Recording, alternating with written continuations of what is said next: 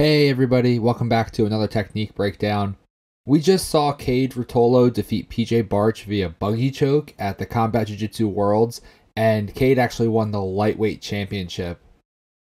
We don't see many Buggy chokes, so let's take a look at how he set it up and the mechanics of how it works. This was a fun one, let's have a go.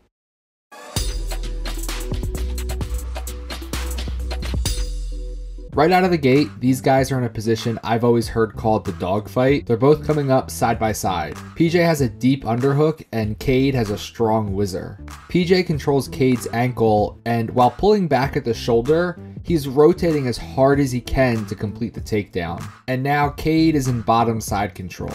So Kade immediately swims his arm to the other side of PJ's head, and at the same time he brings up his leg that's closest to PJ's head, his right leg. He makes some adjustments to get a deeper bite, and he secures the leg in this position with a strong grip. He then triangles his left leg over his right. Just to recap where we are so far, Kade has his right arm on the inside of PJ's head.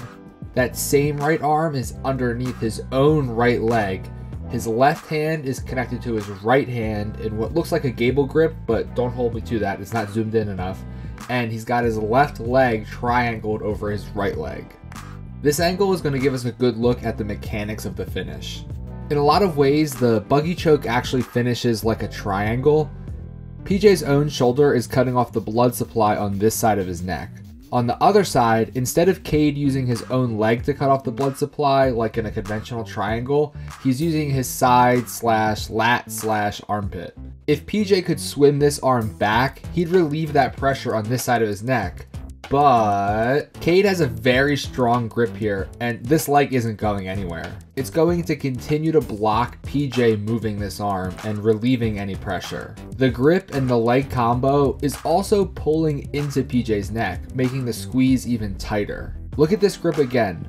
Look how hard Kade is pulling this in. This is also driving Kade's side further into PJ's neck.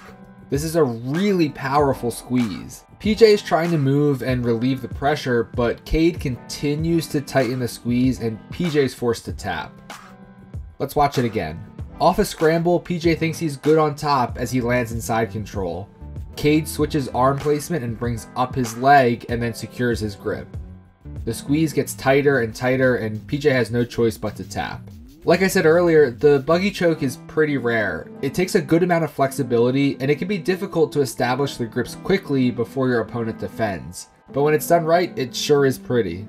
Thanks so much for supporting the show and for watching, and I'll see you next time. Thanks everybody.